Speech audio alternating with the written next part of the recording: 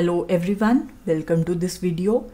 In this video, let's look at another question which is also application based from group theory.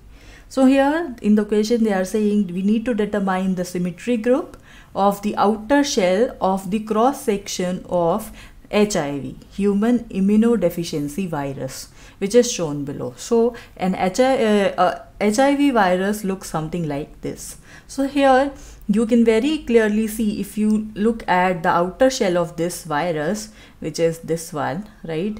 The one which is marked between these two lines, right? So this is symmetrical in nature. You can very clearly see that it is circular in shape, right? So they are now saying what would be the symmetry group of this outer shell. So let's have a look here. To find the symmetry group of this outer shell of cross section, let's label all of them starting from 1. So let's see how many such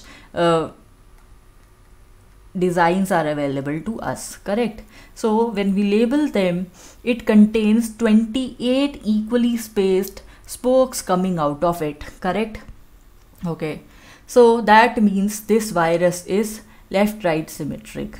So that means it would resemble the shape of 28 gun, as we have done in the case of bottle cap having 22 gun having symmetry which resembles 22 gun symmetry, right? Here we have 28 such spokes, so 28 gun would be the symmetry group for this. Hence the symmetry group for the outer shell of the cross section of the virus HIV is D28. So that means it would have 28 as the reflection symmetries and 28 as the rotation symmetries. What would be the reflections here?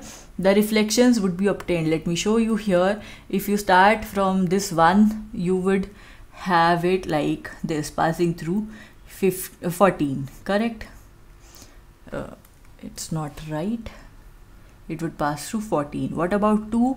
It would pass through 15, and we can mark it like this. Another thing which we can mark here is like this, the line which is passing through in between them, correct? So here also we would have such line.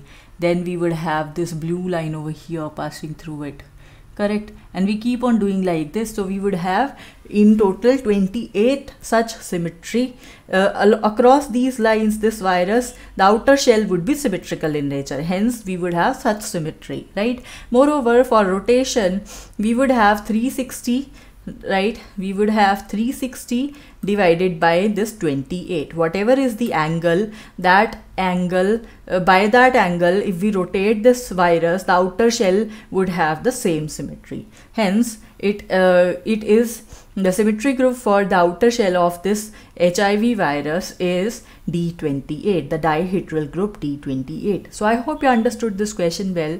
Well, that is it for this video. Thank you for watching.